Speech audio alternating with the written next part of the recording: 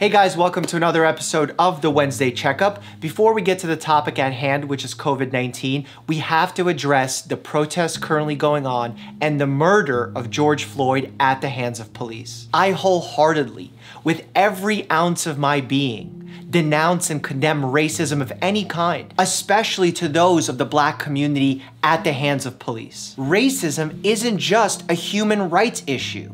It's also a health issue. Your zip code says more about how long you live and the quality of life you live more than your cholesterol score. And that's a huge problem in our nation, and it needs to be addressed. Know that I stand in firm support, in solidarity with those who are protesting these racial injustices. In fact, I heard a really great speech the other day by Killer Mike, and I'm gonna be linking it to my end card. Check it out for sure at the end of this video. Speaking of video, I once again have to point out that I'm disappointed in our nation's media. At a time where we need unity, they're sowing seeds of divisiveness. They're only highlighting the protests when they get violent. They're not showing the countless individuals that are out there that are protecting themselves by socially distancing, wearing masks, being responsible, and being peaceful. There are plenty of these examples, but they are far and fewer between on our media channels. And that's a problem. We need to be able to trust the media to tell us the truth so that we can make better decisions for ourselves and our families. To sum up my message, Black Lives Matter.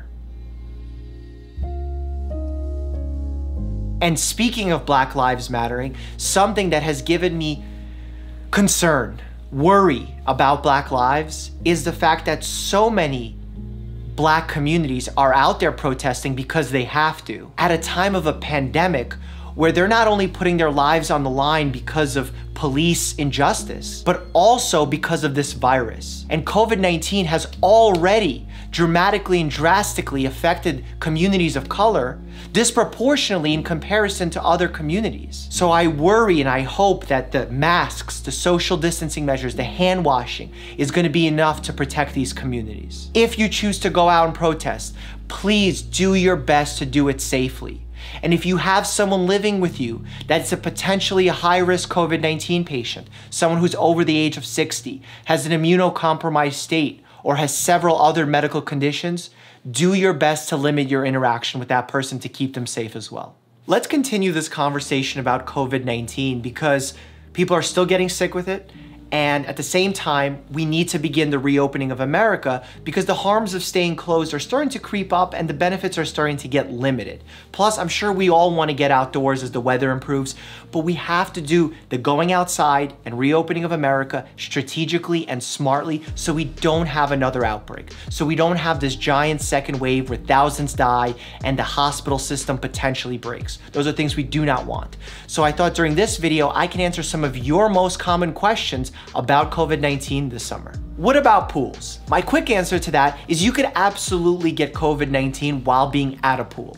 What you can't have happen is to get COVID-19 from the actual pool water. That is if it's properly maintained. If the pool has proper chlorine levels, bromine levels, the CDC has stated that there cannot be transmission of COVID-19 from the actual pool water. But that doesn't mean if Bobby or Sally is right in front of you and they're coughing and sneezing the virus all over you that you can't get sick. You still can. So all those other rules still apply. Covering your face when you're out of the water, washing your hands frequently, especially after you touch ladders, doorknobs, and all the other public surfaces. And finally, keeping 6 feet away from others in or out of the water. What about the beach? Everyone wants to go to the beach, and I think the first thing you have to do is check local and state restrictions.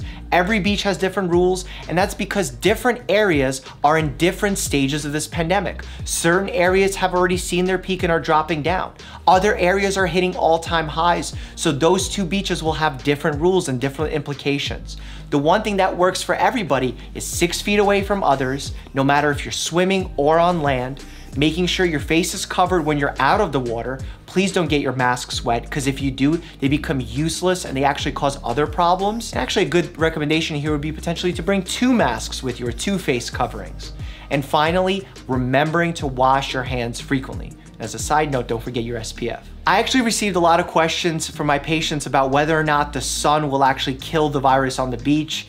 And There is some sliver of truth to this, meaning that the virus does live a shorter period outdoors where the sun's UV rays are there, but it's not a natural disinfectant to the degree where if someone sneezes, it automatically gets killed. It's not that strong. It's just a shorter lifespan, not a complete elimination. What about vacations? Well, first things first, if you or someone in your family member that's going to be traveling is considered high risk over the age of 60, have an immunocompromised state, have several medical conditions, I think travel is an unnecessary risk at this time. That being said, you can have high risk travel and low risk travel. And to me, if I'm gonna make a recommendation to you as a doctor, I'm gonna recommend low risk travel. Try going camping in a remote area.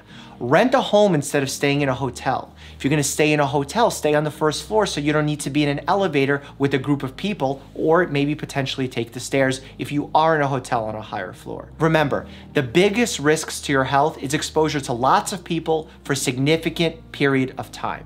If you can lower the amount of people you're running into and spend less time with them, you're gonna decrease the risk that you're facing with COVID-19. At the same time, if you're otherwise healthy and you're following all protocols, covering your face, washing your hands, keeping 6 feet away from others when applicable, and you get sick with COVID-19, 90 to 95% of people will be okay.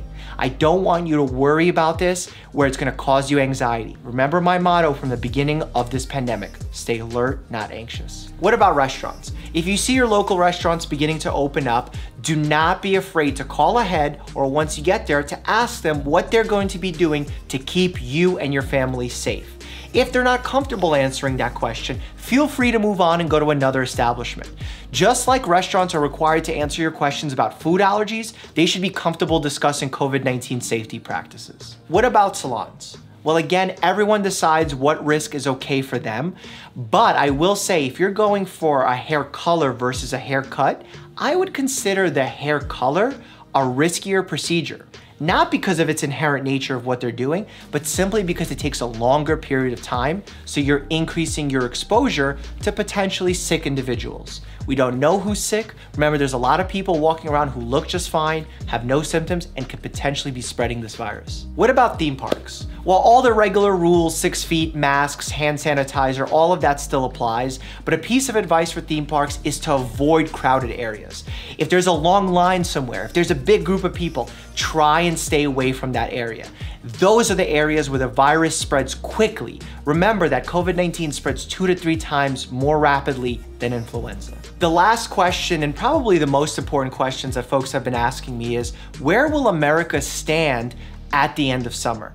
And I think the answer of that question relies heavily on you and me. There's really a level of personal responsibility here.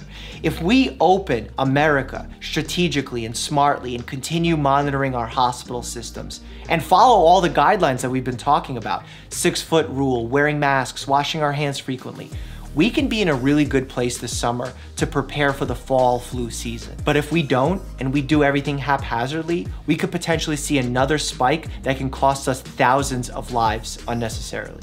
FYI, I'm gonna be donating all of the AdSense revenue and matching it to the Southern Poverty Law Center, so share this video with your friends and family as these COVID-19 tips can potentially save someone's life. And definitely check out this educational, moving, motivational speech by Killer Mike right here. Click it. And as always, stay happy and healthy.